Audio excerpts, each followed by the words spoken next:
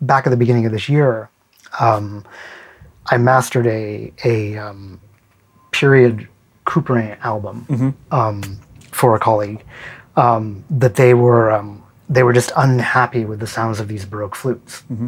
And the recording sounded really good. And, you know, I listened to it and I thought, you know, if the L18 is really just going to give this a little more realism, a little more sort of nice quality to the mid-range, that is not there. And so I did very subtle processing through the L18. I sent it back. I didn't say anything. And it was hilarious because this friend of mine, this is Jack Vad, who worked as the engineer for the San Francisco Symphony for many years, called me back and it's like, did you run this through a bunch of transformers or something? And it was kind of funny because, you know, the artist who'd been on it was very happy, but also very confused. And he was very confused because Jack couldn't tell him what I'd done.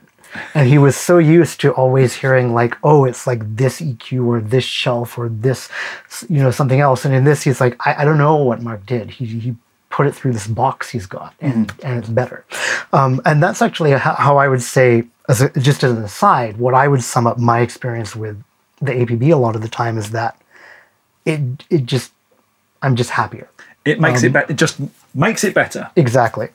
Well, and part of what I like is is even in some of these, like the Royal Mute is a good example. Even just going through that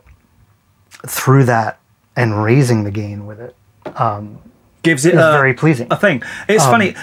Must have been 20 odd years ago. I was talking to one of the guys who was the distributor for GML, and he said, even on bypass, this thing makes it sound better. Yeah. Because there was no such thing as true bypass. The electronics, even in bypass, they're having an effect. They're loading the signal in a certain way. Yeah. And this is the same. Exactly. Obviously, bypass is bypass, but with all the controls set to either unity or off or the defaults, it's doing a thing, and it's doing a lovely thing. Exactly.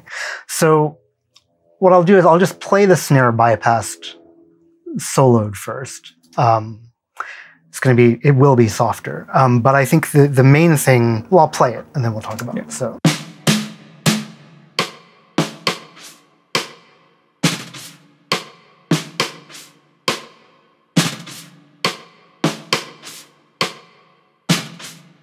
Now, you know, for me, you know, raw like that is kind of a little scary, but it does what it needs to in the track, but it's not very inspiring.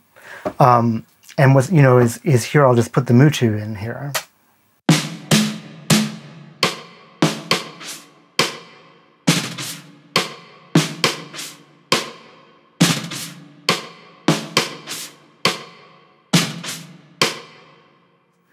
Those little drags and that are just being brought up to a really nice human level, the way you'd actually play it. Yeah. No, I mean, it's like, it's a different world. But even just aside from that, aside from being louder, just there's something about the core of the sound that I find in a lot of these things, and we'll hopefully see in the moment when I play the bass, is that, you know, one of the things, especially in low end, that I've always found within the box is that it's never, like, the best example I can have, and unfortunately I don't have anything here to show it, is like heavily distorted guitars mixed in the computer have never sounded as good. You know, as like I always end up finding that I have to do a lot of EQ to drop stuff out so that stuff just doesn't get too thick and too messy.